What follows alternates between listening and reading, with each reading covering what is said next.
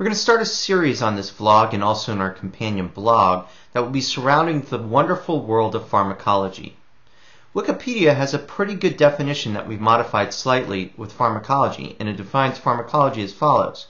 It comes from the Greek contraction pharmakon, which is poison in classic Greek, or drug in modern Greek, and logia, which means study of. It is the branch of medicine and biology concerned with the study of drug action. More specifically, it is the study of interactions that occur between a living organism and chemicals that affect normal or abnormal biochemical function. If substances have medicinal properties, they are considered pharmaceuticals.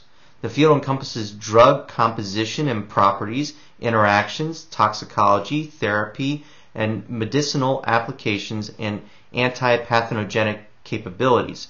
The two main areas of pharmacology are pharmacodynamics and pharmacokinetics. The former studies the effects of the drugs on the biological systems, and the latter the effects of the biological systems on the drug.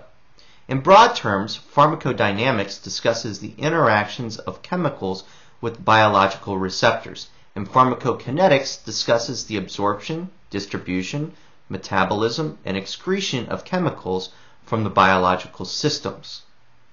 In this series, we'll be talking about pharmacology.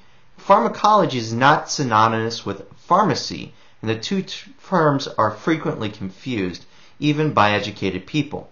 Pharmacology deals with how drugs affect the body and how the body, quote, deals with drugs that it's exposed to. On the other hand, pharmacy is a biomedical science concerned with the preparation, dispensing, dosage, and the safe and effective use of medicines. In our series of posts, we'll be focusing on several different topics of pharmacology. Part 1 will be this introduction. Part 2 will be pharmacokinetics. Part 3 will be pharmacodynamics. Part 4 will be bioavailability.